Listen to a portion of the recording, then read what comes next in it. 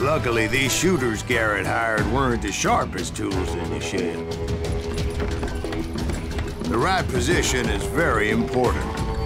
Personally, I prefer to be on top. Oh, you do you? Indeed, darling. But where was I? Oh, yeah.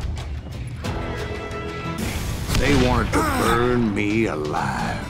But finding my way out of a burning labyrinth proved to be quite a challenge. It was a riverboat, right? I mean, it's not like it was a goddamn ocean liner. Well, yeah, but I was in a Did you fight. hear about that ship that's gonna launch next year? Largest one in the world. We're talking about the Titanic. If you ask me, it's too blessed dead. I don't think it'll even float. So anyway... Don't be stupid, Steve. They know what they're doing. They say that the Titanic is unsinkable. Oh, God. But getting back to that steamboat, how'd you get off it, Mr. Breeze? I took in a lot of smoke that day, so I admit my recollection might be a bit hazy. How come you know so much about engines? A few years back, I was married to two Mescalero women. At the same time? Yeah, they were sisters.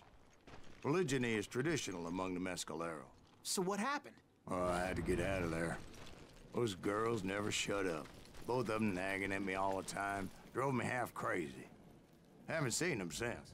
No, I mean, what happened with Grey Wolf? Oh, well, I pursued him into the Cave of Death.